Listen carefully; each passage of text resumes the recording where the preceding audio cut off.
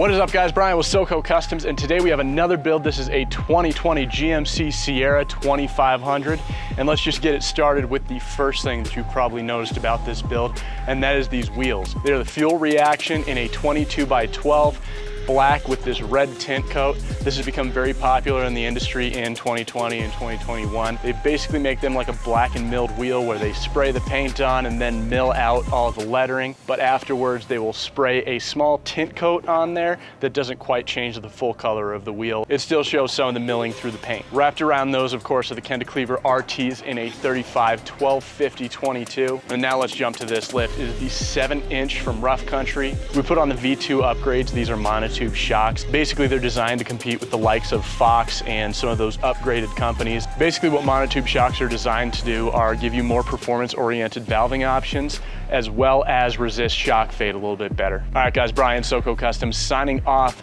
Make sure to hit that like button, heart signs on IG. Thanks.